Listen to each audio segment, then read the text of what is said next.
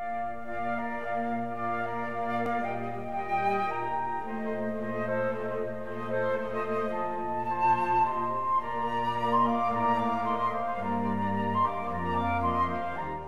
Cotswolds. An area of outstanding natural beauty covering more than 2,000 square kilometres, spanning 6 counties. Since the Middle Ages, the Cotswolds has been a centre for fine woolen cloth making, thanks to the abundance of native sheep that grazed its gentle rolling uplands. Evidence of the wealth that the woolen trade brought to the area is reflected in the fine wool churches and grand merchants' houses that characterise the local landscape. Nestled beneath the escarpment where the Cotswold Hills meet the Severn Valley lies the Gloucestershire market town of Dursley. At first it seems an unlikely birthplace for a heavy engineering company, yet in the early 1800s it was destined to become synonymous with a name that would later become recognised the world over.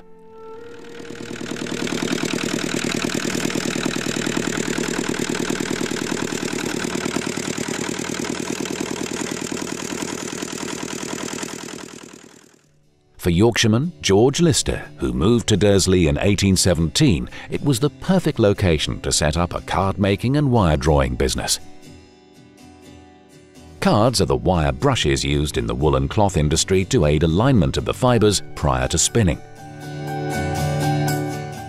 At that time, carding was a laborious process largely done by hand, but by the mid-1800s, mechanisation was spreading throughout the textile industry, from the cotton mills of Lancashire to the woolen mills of the Stroud Valleys just a few miles from Dursley.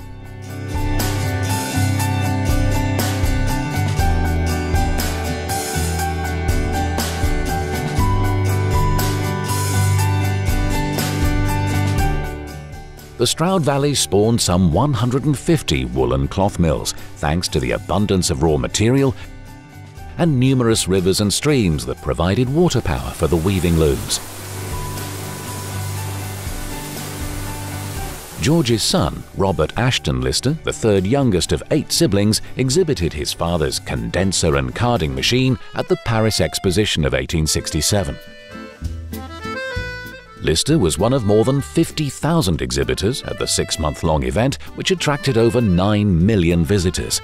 It provided the perfect opportunity to showcase the company's products to the world. After returning from Paris, George and his son became estranged, owing, it's said, to differences over the future direction of the company. This acrimony drove the ambitious Ashton, as he was known, to strike out on his own. Before the year was out, he'd formed R.A. Lister & Company to manufacture a range of agricultural machinery, including horse-drawn harrows and rakes.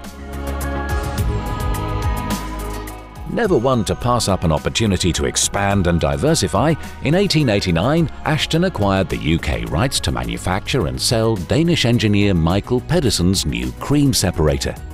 Using a spinning centrifuge, the machine was designed to separate cream from milk. It could run at a constant speed, so creating a regular consistency of cream, much of which was turned into butter on dairy farms. Marketed in the UK and throughout the British Empire as the Alexandra Cream Separator, its success resulted in Pedersen moving to Dursley to set up a local manufacturing base and work on further product innovations in the dairy sector. Meanwhile, in 1870, just 3 years after their rift, Ashton's father George died, leaving the business to his brother-in-law William. William renounced all claim to it, and it was put in the hands of executors to manage until his 2 sons took over in the late 1890s.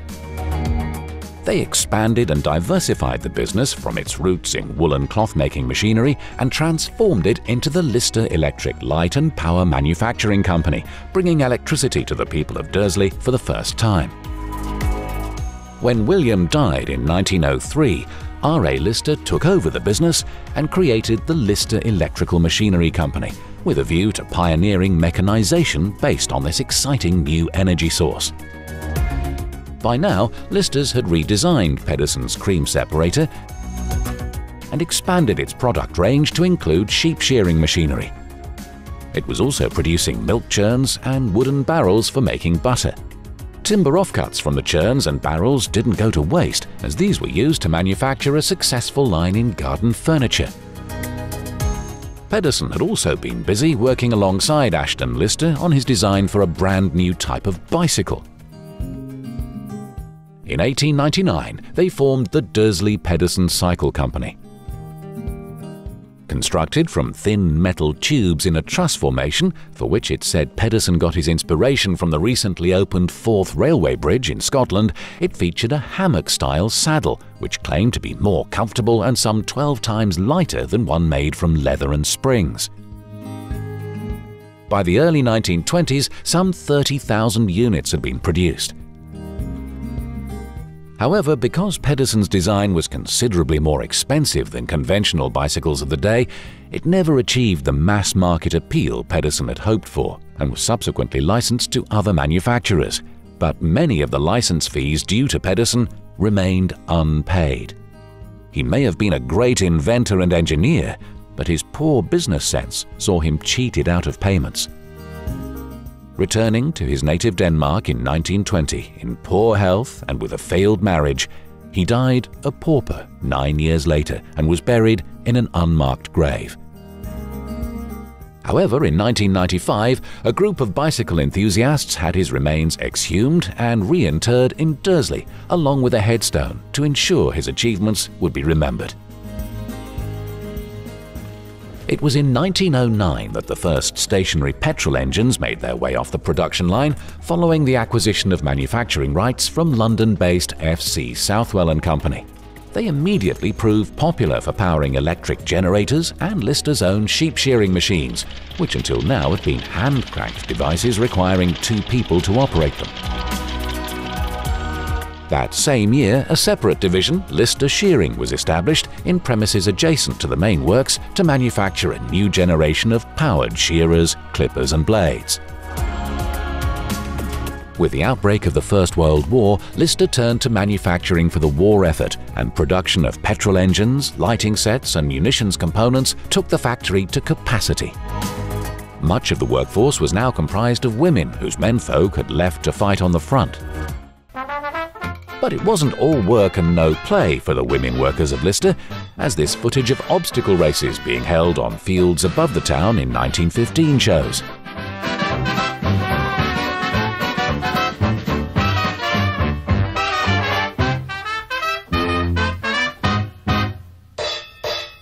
When hostilities ceased, Britain enjoyed a short-lived economic boom.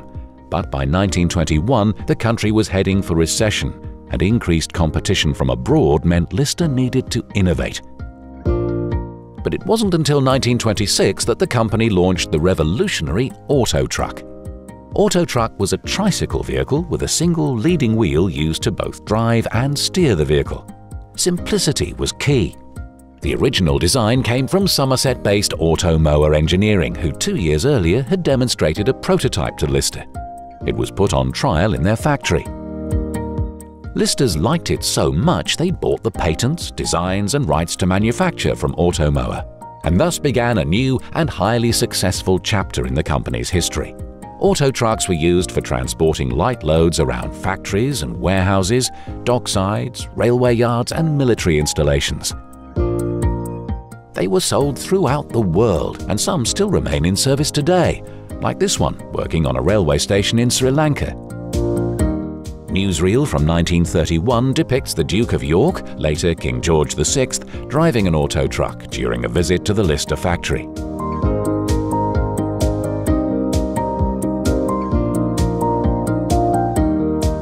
Production of the auto truck continued until 1973. It's said that over 3,000 variants were built, as well as a rail truck version. This was a light locomotive designed to run on 24-inch gauge rails and temporary tracks on construction sites and in quarries, mines and peat bogs. Many auto and rail trucks still survive and are regularly exhibited and demonstrated at events around the country. In December 1929, the now Sir Robert Ashton Lister died at the age of 84. He was knighted in 1911, served as a Liberal Member of Parliament for Stroud, and was awarded a CBE in the 1919 New Year Honours. That same year, the company introduced its first diesel engine, in a move that would play a huge part in securing the company's fortunes. The first model had a single cylinder and produced 9 horsepower. Hence it was known as the 9-1. Further models were soon introduced, and the company continued to expand its range with the addition of new engines every year or two. By 1936, Lister had what was arguably the largest range of petrol and diesel engines of their type in the world, including some 80 petrol and 40 diesel models. It was also the area's largest employer, with a workforce of almost 3,000. Simplicity, reliability and ease of maintenance were qualities for which Lister petrol engines were already held in high regard, and their diesel counterparts proved to be no exception. Wherever standby or off-grid power generation was required, from hospitals to lighthouses and farmsteads to mines, Lister diesel engines delivered, thus securing the company a worldwide market. As well as its extensive range of engines, the company also produced 90 models of pump and pumping plant, 25 models of generating plant, and was the biggest producer of cream separators with a range of 18 sizes and types. Lister also claimed to shear 1/3 of the world's sheep with its 20 different types of shears and clippers and hundreds of different attachments. Aside from all of this, Lister was still producing churns, garden and street furniture, plus a variety of agricultural machinery, including ploughs, harrows, rakes and elevators. With the outbreak of World War II, many workers were called up for service. Products manufactured during the next few years included engines, agricultural implements, and shell cases in increasing numbers. In 1940, as part of a tour of British factories to boost the war effort, Queen Mary paid a visit to Lister's. Just as her son, King George VI, had done nearly a decade earlier, Her Majesty also took a ride around the works on an auto truck. The company certainly played its part in serving the national cause. Lister opened new factories for component assembly at nearby Nympsfield and Wootton-under-Edge, and another at Cinderford in the Forest of Dean. During the post-war years of the 1940s and throughout the 50s and 60s, Lister introduced a steady stream of new engines, predominantly diesels. In 1950, Lister was granted a royal warrant to supply agricultural machinery and dairy equipment to the King. Between 1951 and 1969, 56 new models entered the company's portfolio and 19 were withdrawn. This period also saw much reorganization of the factory and the introduction of modern machines and production facilities. In 1965, just 2 years before its centenary, R.A. Lister & Co. was acquired by the Hawker Siddeley Group, with Sir Percy Lister remaining as chairman and managing director and continuing to influence the direction of the company. In the late 1970s, with a healthy order book, the range of Lister engines was rationalized to remain competitive in an increasingly global market, strengthened further in 1986 by the merger with Petter Limited to form Lister Petter Limited, a name that still dominates the diesel engine market today. In 2016, some former Lister workers reunited to celebrate the 90th birthday of the acclaimed and highly popular D-type stationary petrol engine, where they were addressed by Fred Lister, the grandson of the company founder Ashton Lister. Of an engine, and my father, they fell over a pile of horse manure, I can tell you that. Manufactured between 1926 and 1964, the 1.5 horsepower Lister D is regarded by many as the ultimate symbol of the company's legacy.